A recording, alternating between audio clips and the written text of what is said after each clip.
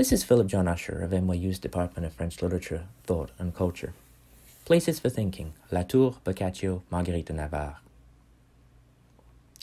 To think in pandemic times is to pursue thought during, alongside, or despite the pandemic, whether or not one is thinking about it. To think pandemic times without the preposition is to pursue thought whether or not one is currently living through a pandemic. The fact that the title of this series of podcasts indeed includes the preposition is thus key. How do we think while a pandemic is unfolding around, and indeed in some cases through us, whether or not we are thinking about it? It is, I think, about care for thinking, even as we care for infected bodies. How can or should we think now in pandemic times if we had to think also after them? In a piece for the French media outlet AOC, the philosopher Bruno Latour called on readers this week to, quote, use this time of imposed confinement to describe that which we truly care about, that to which we are truly attached. He invites us to answer a number of basic questions that might help us think through what could or should happen after the pandemic.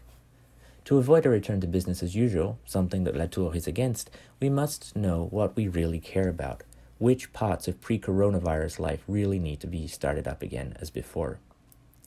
Such a question is, of course, being asked widely, on the left and on the right. See, for example, Matt Stoller's recent piece in The Guardian.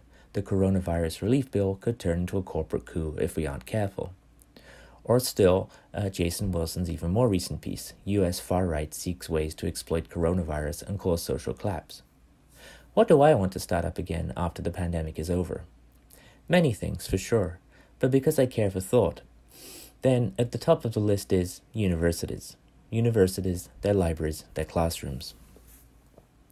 Universities, which provide spaces and structures for thinking in society, are, like all institutions, asking hard questions about the future, especially in the light of the undeniable financial realities of education in a capitalist economy.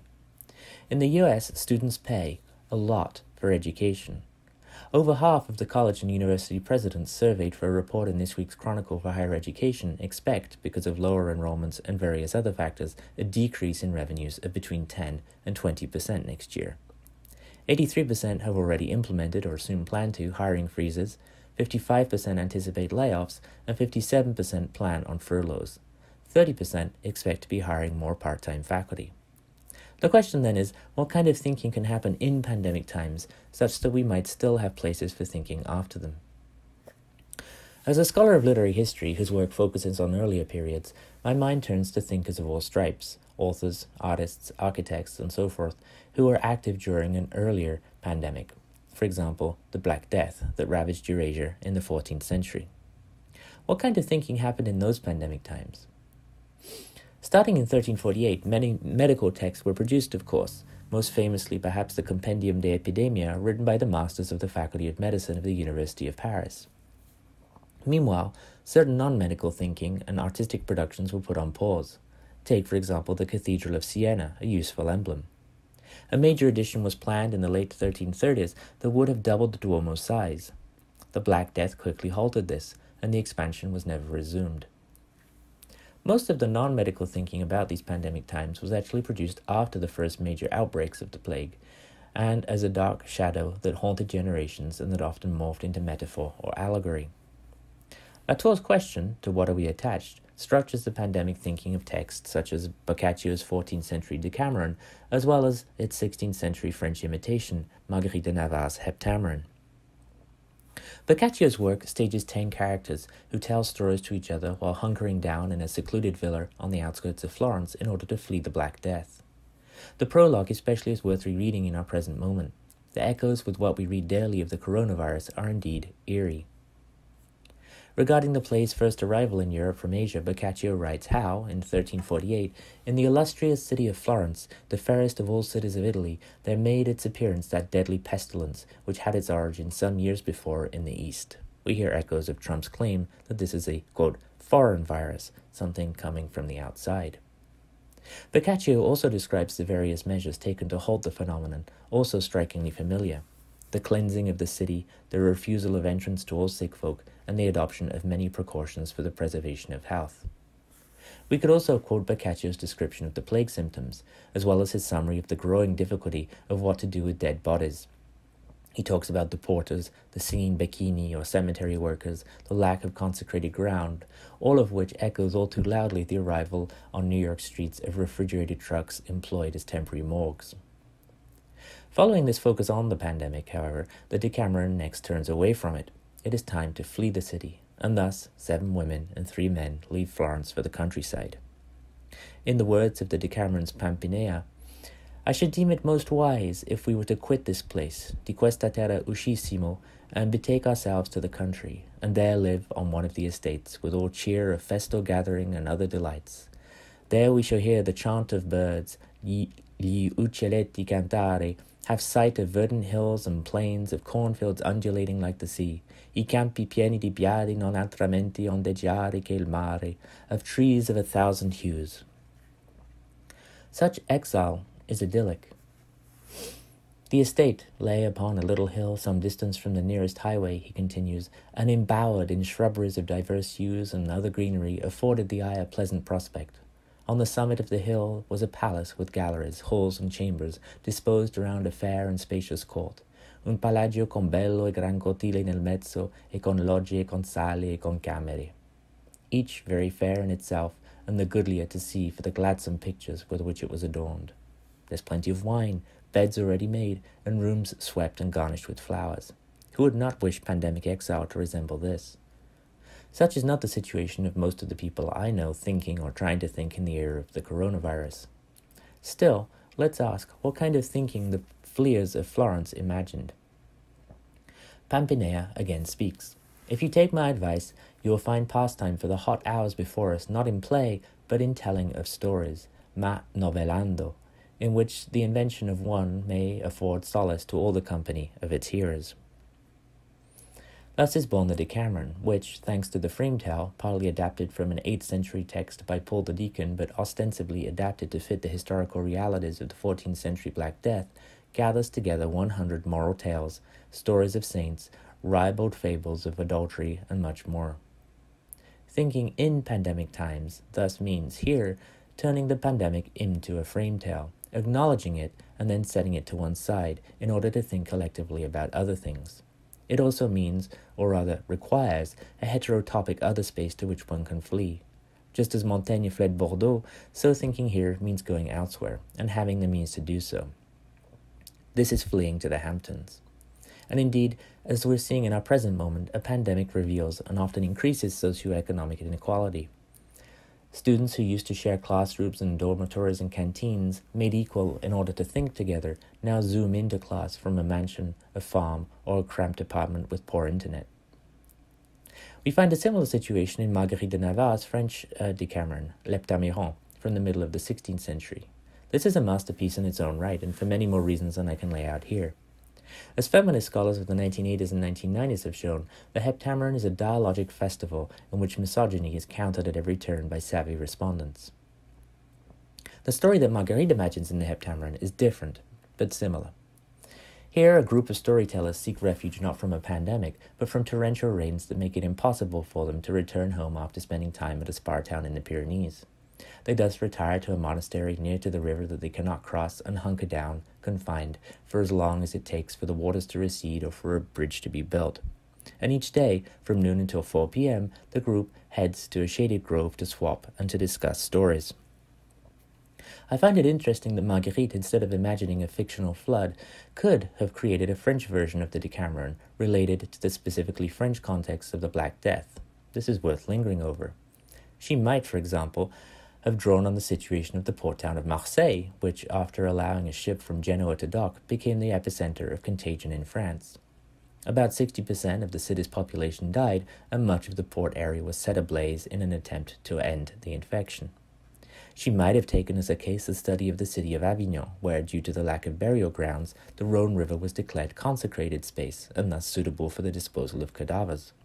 She might have set her tales in Bordeaux, another port city hugely affected by the Black Death. Or in Paris even, whose horrors during the pandemic were described by the Carmelite monk Jean de Venette. She might have drawn heavily on the vernacular Grande Chronique de France, but instead she imagined a flood. As in the Decameron, retreat from difficult times is quite agreeable here. As the character Parlement puts it, The trees are so leafy that the sun could neither break through the shade nor warm up the cool freshness. The monastery where they sleep remains in this frame tale a stuffy ecclesiastical space marked by conservative gender politics. The grove, in contrast, is a space for thinking where men and women are equals. There, stories are told and discussed. The topics of Marguerite's tales vary widely, although often have to do with male-female relationships, which are then discussed by the assembled group, referred to as divisants or talkers between stories. These debates between tales are where the thinking really happens, for the divisants frequently disagree about what the tales mean. Stories collide, cancelling each other out. The divisants don't agree about who or what a given tale is about. The female divisantes, in particular, are quick to interrogate and to correct the perception of their male companions. Thus, for example, the male storyteller of Novella 1, Simontault, wants to illustrate how bad women are. He concludes, "Just consider now, ladies, je vous supplie, mesdames, the amount of trouble that was caused by one woman. Just think of the whole train of disasters that this one woman's behavior led to. I think you'll agree that ever since Eve made Adam sin, women have taken it upon themselves to torture men." Novella 2, this time told by a female narrator, Oisille, responds to Simontault's misogyny by focusing on female virtue. Or take Novella 7, a story told by a man and aimed at illustrating, so he thinks, the quick-wittedness of men. "Not so," responds Longarine. "It is not a tale about the male character's ability to trick an old lady, but a story about the choices made by a young girl." Many more examples could be given. Throughout, the inscribed audience listens and responds actively, answering back and encouraging the book's actual readers to be just as engaged in thought. Whereas Boccaccio's lady listeners often blush or laugh, Marguerite's think, chacune pensa. In one of the tales, Novella 67, we venture far from France to learn about the fate of a male-female couple who accompanied to Canada a certain Jean-François de la Roque de Roberval, the first Lieutenant General of New France. The husband, after betraying Roberval, is first sentenced to death, then, following his wife's pleas, merely exiled to a deserted island off the coast of Newfoundland. Somewhat like what we have in the frame tales of both the Decameron and the Heptameron, this is a story about humans caught up in so-called capital N nature. Husband and wife survive amongst the bêtes sauvages, the only other inhabitants of the island, for quite some time. At first menacing, the wild animals become the couple's source of food, deemed bon à manger, good to be eaten. Then things take a turn for the worse. The husband dies after his body swells up from drinking water. À cause de ces eaux qu'il buvait, il devint si enflé que, en peu de temps, il mourut. He's gone. The wife ends up living on her own, with only the wild animals for company, and is eventually saved and taken back to France. The story over, the divisants, as usual, weigh up its possible meanings. Longarine opines, "The woman in this story certainly deserves praise, both because she loved her husband and risked her life for him, and because she loved God."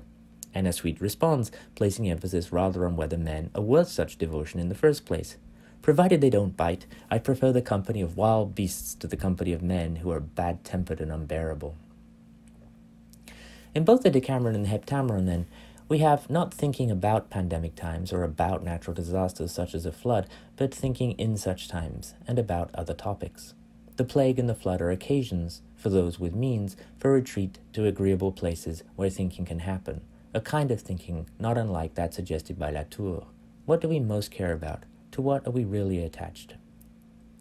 Just as Boccaccio's storytellers waited for the plague to pass and Marguerite's division waited for a bridge to be built, so we wait, hopefully in safety, for the coronavirus to pass. In the meantime, we might take up Latour's questionnaire and, via Zoom, discuss such matters collectively. Most of us won't be doing this in idyllic landscapes, but the literary landscapes that made thought possible for Boccaccio and Marguerite might stay with us as virtual backgrounds for our thinking, and also as reminders that for thinking to continue after the pandemic, we must care for the structures that make thinking possible. To conclude, let's return to 2020. I haven't been outside in 25 days. I took the trash down to our courtyard once, wearing mask and gloves. That's it. It's currently 4:32 a.m. Emails have been sent, Zoom meetings scheduled, and notes for said meetings prepared. I search on Google for the Cathedral of Siena, which I've never visited in person, and take a virtual walk around, to virtually stretch the legs before bed. The planned monumental facade of Siena's cathedral, known as the Facciatone, whose construction was interrupted by the Black Death, looks weirdly dull, like something built in concrete in the 1960s. I can't muster much affect at all. This is, after all, now just a parking lot. Or perhaps it's just that the image quality isn't great. But I can't help wondering what the cathedral might have looked like if Giovanni di Agostino's planned extension had been finished. The image of the Facciatone stands in contrast for me to the landscapes of Boccaccio and Marguerite, standing respectively for structures unfinished because of difficult times and for structures imagined to think in those times. The university shouldn't be an ivory tower, nor should we model it on Boccaccio's Palagio or on Marguerite's verdant grove, but I certainly hope that the university won't end up like Siena's cathedral. What places we will or won't have to think in after the pandemic depends on what thinking we do during it. Thank you for listening. Stay safe.